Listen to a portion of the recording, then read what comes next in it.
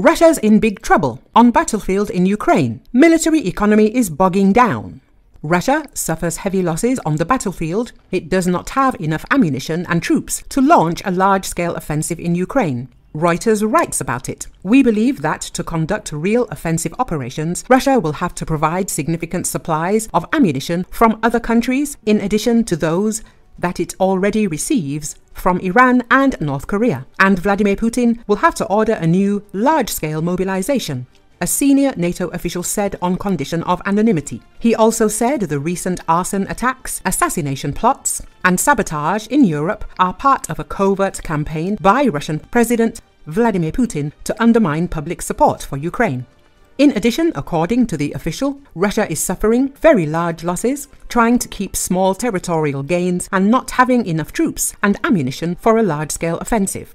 What they have to do is order understaffed, inexperienced units to move into areas to achieve unrealistic goals, the source told Reuters. According to his estimates, Russia will be able to maintain its military economy for another 3 to 4 years. He explained that it takes time for Ukraine to accumulate the ammunition and personnel necessary to conduct new large-scale offensive operations. We see that the Ukrainian defense has improved significantly. We see that they are improving every day, the official stressed. Through the spring and early summer, Russian troops tried to take territory outside the city of Kharkiv and renew a push in eastern Ukraine to capitalize on their seizure of Avdiivka. Russia has suffered thousands of casualties in the drive while gaining little new territory.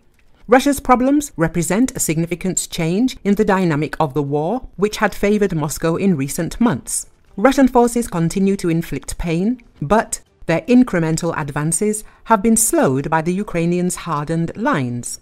The months ahead will not be easy for Ukraine, but Allied leaders gathering in Washington for the 75th anniversary of the founding of the North Atlantic Treaty Organization can legitimately argue that their efforts to strengthen Ukraine are working.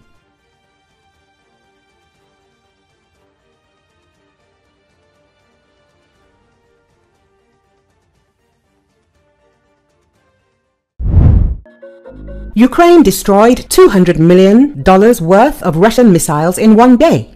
On July the 8th, Russia launched a massive missile strike on Ukraine. Russia spent about $200 to $250 million on this, Forbes reports. The article states that the Russian Federation launched 38 air, sea and land-based missiles at Ukraine. 1 Kh-47M2 Kinzhal aero-ballistic missile, 4 Iskander-M ballistic missiles, 1 3M22 Zircon cruise missile, 13 X-101 cruise missiles, 14 caliber cruise missiles, 2 X-22 cruise missiles, 3 guided aircraft missiles, Kh-59/Kh-69.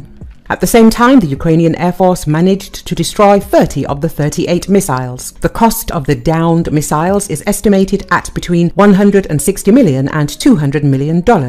According to the Kiev School of Economics, as of May 2024, due to the full-scale Russian invasion, Ukraine's energy sector suffered direct losses and indirect financial losses amounting to $56.2 billion, the article says. American F-16 fighters will help Ukraine defend itself from Russian missile terror. It is also necessary to strike military aircraft while they are still on Russian territory. This opinion was expressed by military expert Pavel Narozny in a commentary to Focus. According to him, the Russian invaders are looking for ways to overload Ukraine's air defense in order to break through it and strike the necessary targets. Based on the command's statistics, it is clear that the capabilities of Ukrainian air defense systems are insufficient. The West needs to immediately pay attention to the problem and begin supplying long-range weapons. It is better to destroy Russian aircraft at airfields, he believes.